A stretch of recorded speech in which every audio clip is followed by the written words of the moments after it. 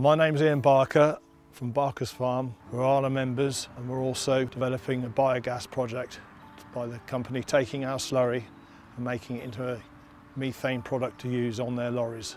It's as efficient as diesel, and all that is emitted is water, so massive carbon footprint reduction. Tankers collect the slurry from us, which is then put through the anaerobic digestate process with food waste and makes biogas.